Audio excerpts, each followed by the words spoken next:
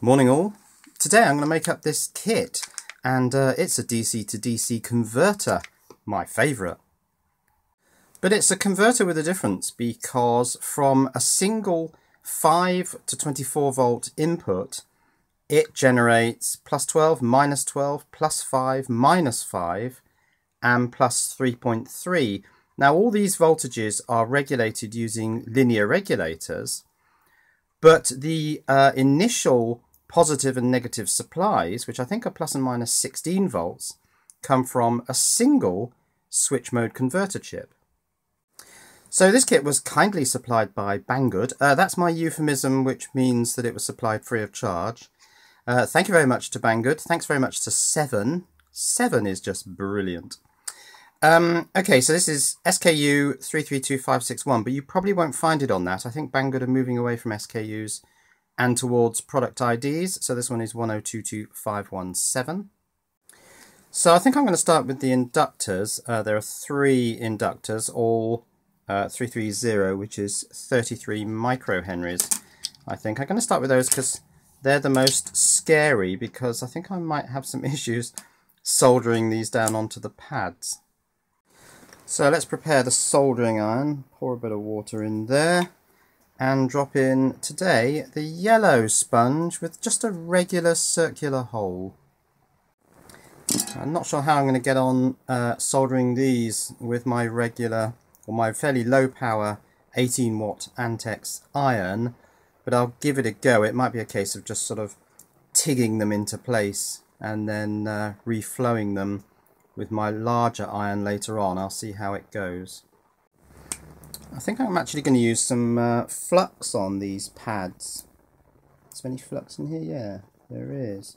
I don't normally do this. I don't normally apply extra flux, but I'm so concerned about getting these things to take onto the pads that I'm going to use some extra flux. This pen actually I've had for about a year. It was given to me by a very generous chap who I haven't properly thanked for all the gifts he gave me. I must do that. It's one of my failings, really. So let's flux up all these connections. Actually, it's probably only that bit on the end, isn't it? And so I stand the best chance of getting these things to solder onto the board. Right, let's try tigging on the first of these inductors. And if you're wondering, the tigging technique, oh yeah, that's going very badly, was developed by Big Clive and demonstrated to really rather good effect in his classic and seminal work, Dangerous 100 Watt LED Explodes. And I'll put a link to that in the description below. So, like I say, oh, rogue capacitor. Like I say, I'm just tigging to get a bit of solder on there. These aren't really expertly made joints at this stage. We'll come back to those later with the reflow soldering iron. Actually, these aren't going on too badly. If I just put the iron in that orientation first, and then go in again, holding this with the iron on its side so it gets more sort of surface area, that's producing quite a nice joint. Look at that. That's not tigged at all. Now I've done 2 of the inductors. There is one more, but actually there are some diodes. Well, there's a diode here between the 2 inductors. I think that would be tricky to put on with this 3rd inductor in place. So I'm going to put the diodes on now. Now someone on the Banggood forums was saying I'm not getting any negative voltages, and they actually put the diode on back to front. So what you want is the little bar line. Where is it? There it is on this one, and it's on the other end on that one. Next to the slightly fattened up white line on here. That's the, what would it be, the cathode end marker. So how do I get this diode on? Well, I'll tell you what I'll do. I'll put a bit of solder on the iron. Now that will burn all the flux away, but that probably doesn't matter too much. I just want to place that and just kind of tig that so that that's held, and that is now held. And then I can solder the back end and then the front end again and get that neatly soldered in place. Let's do that now. Let's turn it around for the back end. And because it's fixed onto the board, it shouldn't move around. Well, it's taken a while to take, but I think that's taken. Or flow, I should say. Oh, it has lifted up a bit. Yeah, that's not as good as I would have hoped. Yeah, see that? It's kind of partially tombstoned and lifted up. Might try a different technique for the next one. What I've always wanted to do was use some sort of technique for weighing it down. So I've put this brass weight, it's actually a cutting wheel off a circular cutter, and it's holding the diode down because it's the lifting up that's the real problem. And with that weighted down, I can put the first bit of solder on there, and then it should be easy to do the other side without it lifting up. Let's see if it works. Yeah, I think that's worked. It seems to be lying fairly flat to the board. It has turned itself round a bit, it's rotated a bit, but yeah, I think that's okay. I like this weighing technique because it's just quick. Right, there are the 3 inductors and the 2 diodes on, and I'm actually only going to half build this today probably. I'm not going to put any of the linear regulators on because I actually want to look at this split supply with a single switch mode device circuit because it's actually quite intriguing. Right, let's get the switch mode converter chip on there, which is an XL-SEMI XL6008. And then I'll take a look at the datasheet for this because I've been watching the videos of other people who've built this kit. Voltlog built this kit. Also Adam Welch, and Adam Welch pointed out something rather interesting in the datasheet for this chip. So I'll just get that on and we'll have a look at that. So this chip is the XL6008. It says it's a wide 3.6 to 32 volt input voltage range. And it also says positive or negative output voltage programming with a single feedback pin. And also in that datasheet is this typical system application for a SEPIC inverting converter. And what this has got is the XL6008 and 3 inductors, but these 3 inductors are shown linked. They're shown almost like a transformer. The rest of the circuit is almost identical to the circuit for this power supply kit. Now, if you rummage around on the Banggood website, you'll find this schematic, and it's almost identical to this application circuit. The only difference is that this device, the board I'm making, has 3 separate inductors. Here they are, L1, L2, L3. They're not coupled, which they are in this application note, and that kind of rang alarm bells. Right, I'm not going to get any power into this thing without some input connectors, so I'm going to do those next. Right, there are the 2 input connectors. Now that fuse, that poly fuse, is a great big huge thing. Where is it? So this device is marked U300, but it's actually a 3 amp poly fuse. Right, the input LED and a 2K2 resistor, that's going to vary in brightness quite a lot between 5 volts in and 24 volts in, isn't it?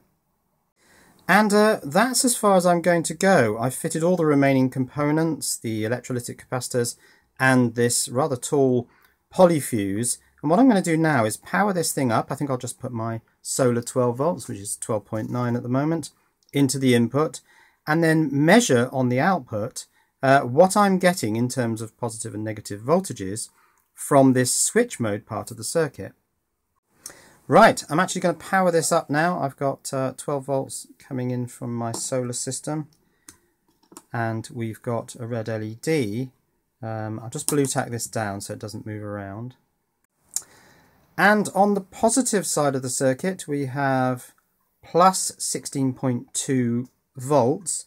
So let's just move that to the negative, which is actually the tab on this one. And we have minus 16.8 volts. So that appears to be working.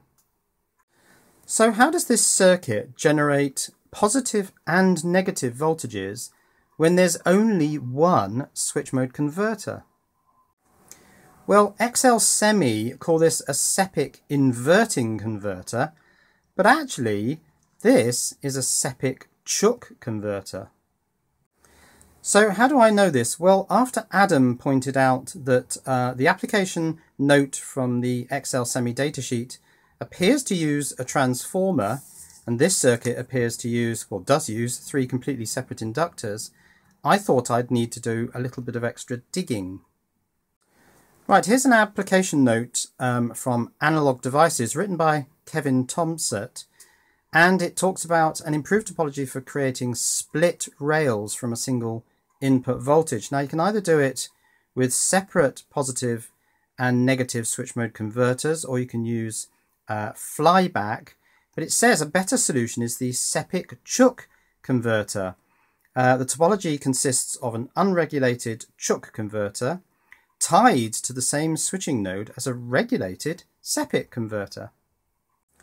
This combination results in 2 supplies that track each other very well under all but a 100% load mismatch. So this board is actually using a SEPIC Chook converter topology to generate the split rails, and XL Semi aren't really acknowledging the work of Slobodan Chook, who devised the negative part of this system. Now, Slobodan Chook actually has his own YouTube channel, so this is a relatively recent topology. But this application note also has coupled inverters. Look at these dotted lines linking the inductors together. So what's that all about? Coupling the inductors reduces current ripple in the inductors by a factor of 2. See the Chook Middlebrook paper cited in the reference section. And we're getting some rather complicated equations cropping up. And here, even though coupling the inductors has distinct advantages, it is undesirable for the coupling to be tight enough for there to be significant energy transfer through the core. But there's nothing in this application note about using uncoupled inductors. However, in this EE Times article, which happens also to be by Kevin Tomsett of Analog Devices, and I should be okay with copyright here because this is basically an advertorial, there is a little extra piece of information.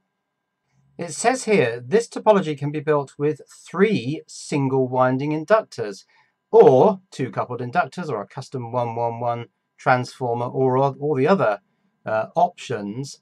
It says coupling the inductors reduces current ripple in the inductors by a factor of 2. Well, now, where have we read that before? This article is basically an almost identical copy of the Analog Devices application note, but we just get this little extra hint that you can use single winding inductors if you want. You just won't quite get the benefits of coupled inductors. So there it is. That's how this works. It uses a SEPIC Chook topology with 3 uncoupled inductors. You probably would get better performance if they were lightly coupled, but you don't want them too heavily coupled. And it generates positive and negative rails using a single switch mode converter.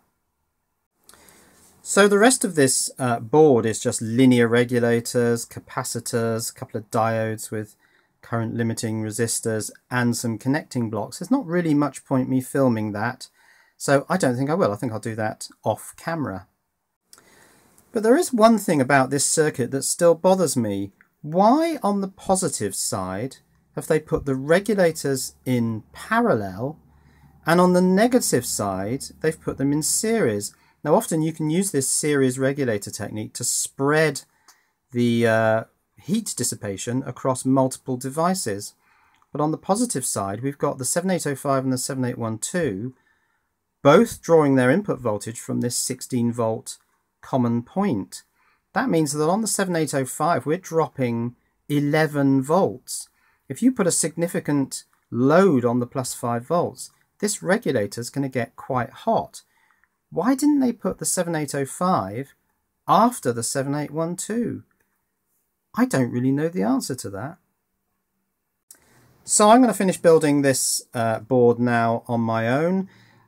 This is going to be very useful for my op-amp circuits because I've got plus 12 and minus 12. There's also 5 volts on here, and minus 5, which I probably won't use. Probably won't use 3.3 volts either. And these outputs should be quite good for audio because although this first part is switch mode, which will generate switching noise. Once it goes through the linear regulators, that noise should settle right down, and these outputs should be relatively quiet. I mean, maybe at some point in the future I'll put them on the scope. But I think that's it for now. I think this video is probably long enough. So, cheerio.